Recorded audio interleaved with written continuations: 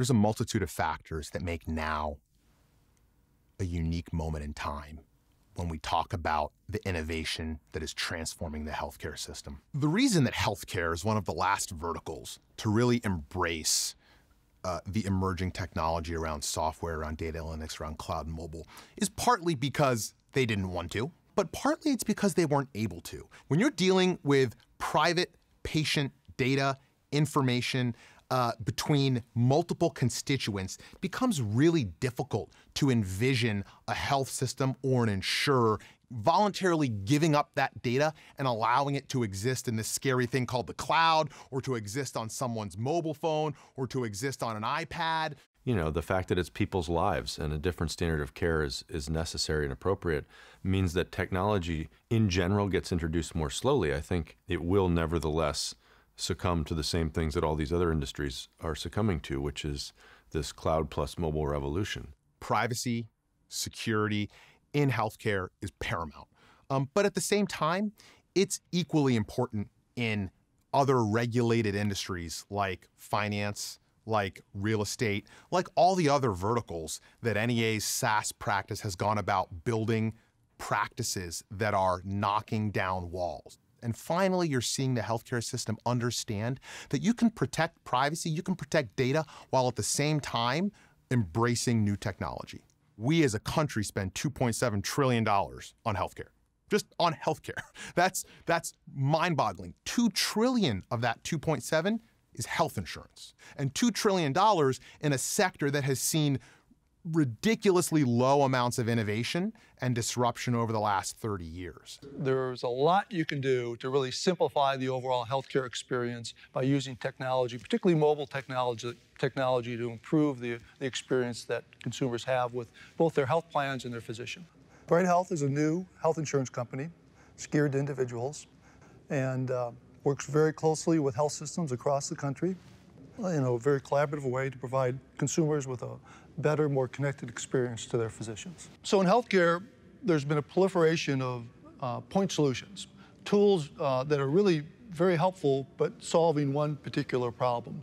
Our view is by working together with a population of people and a health system, we can aggregate those tools, those point solutions in a more comprehensive way, so it's much more meaningful for both the physician and the patient. So the combination of technology, healthcare analytics, and health insurance expertise is really unique in this space right now. I love bragging on Bob's behalf because I know he doesn't do it himself. From 2000 to 2009, Bob was CEO of a company called United Healthcare.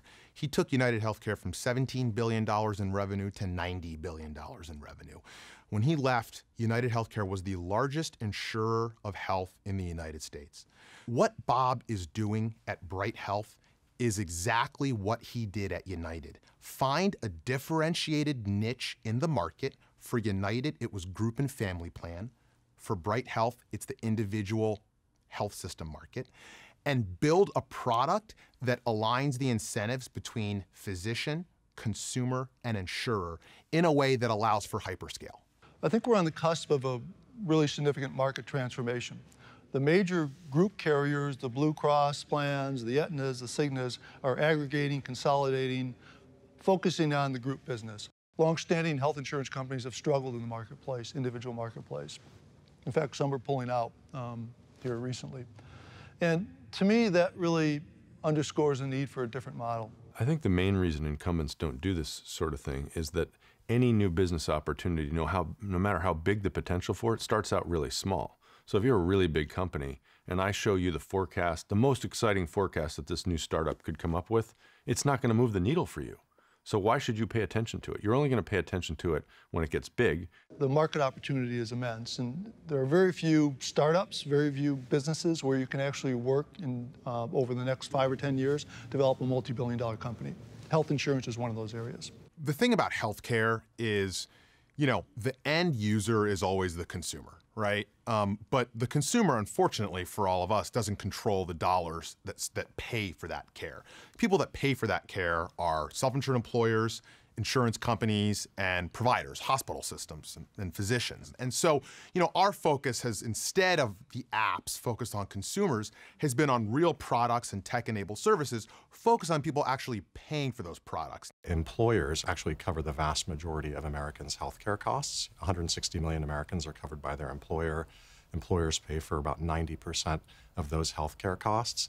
And so we at Collective Health are focused on helping employers who are self-paying, paying out of pocket, do that as efficiently, as effectively, as clearly as possible. The gulf that we're trying to bridge is that gulf between what we all experience and feel is a very, very, very high standard of health care in this country. When you go to the doctor, when you go to the hospital, you feel like you're really well taken care of. But that's not matched by the experience that we feel when we actually pay for health care. What Collective Health has done is create a software-based ecosystem that allows members to understand their benefits, to understand their copays and deductibles, and to access healthcare in a smart and efficient way that allows them to not leave any money on the table and feel like they're maximizing their healthcare dollar.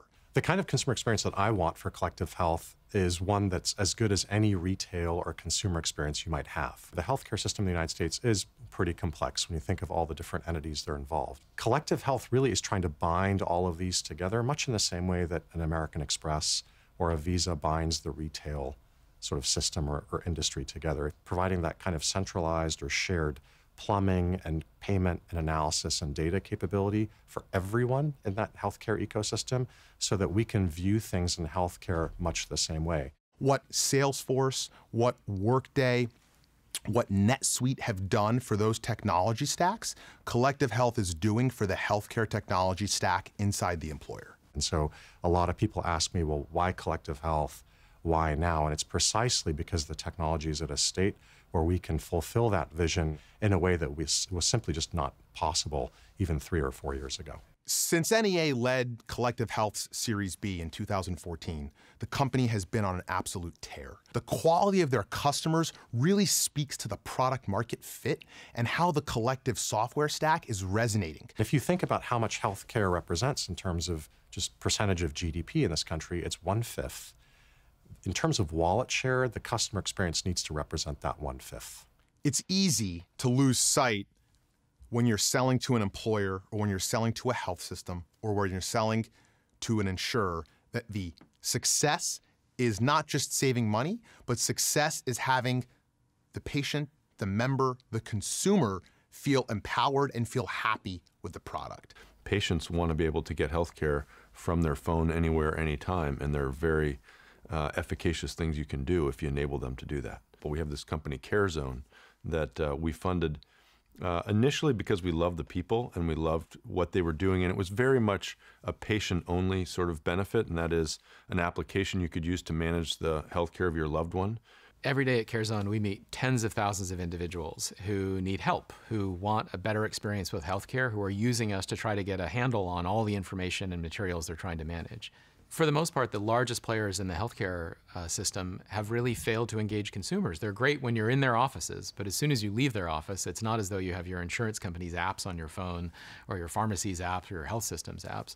So what we really do well, our forte, is identifying health-conscious consumers and engaging them in all the diversity of services that they might require, from pharmacy and insurance to physicians and clinical services.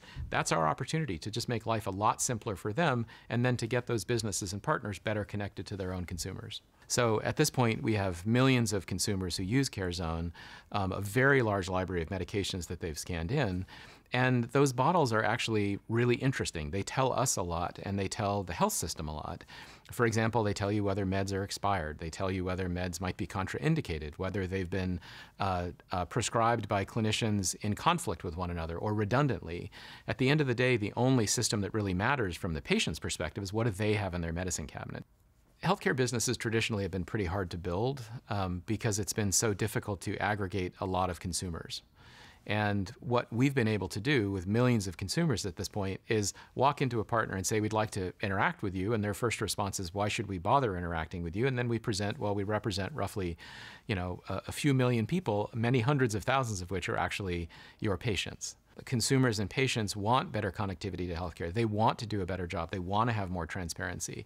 And so despite some of the resistance that we see from some of the largest players in the marketplace, that change will occur. The net result will be individuals who can manage their health from the convenience of their own home, who can get access to healthcare wherever they are as opposed to wherever their providers are, who are spending as little as they possibly can to get the best possible service, becoming much more educated, savvy consumers. The net result of that is patients are better off, CareZone is better off, and ultimately the whole system is better off. You know, we play as a team at NEA. That's our greatest strength. And so we've brought many investments to our healthcare partners and said, hey, we think this is terrific. Look what it can do. And they say, yes, but there's a couple little things you should know about. And a lot of the time that means we don't make an investment, but some of the time it means we do. And when we do, we're a whole lot smarter. We're talking about investing at the intersection of two massive sectors, technology and healthcare services. Having had really deep portfolio building experiences in both, being able to pull on the experiences of a Tableau or a Workday or a Salesforce on one end of the spectrum, and on the other, pulling on experiences like Bravo Health, like Caremark, like Amerigroup. That brings our entrepreneurs a depth of vision that I don't think any other group can provide. All three of those companies are interacting with patients at different points along the healthcare journey. The common theme is that they can build massive companies and achieve really important outcomes in complementary ways. And ultimately, what I think you're going to see is all three of these businesses really take a huge bite out of that $2 trillion market opportunity.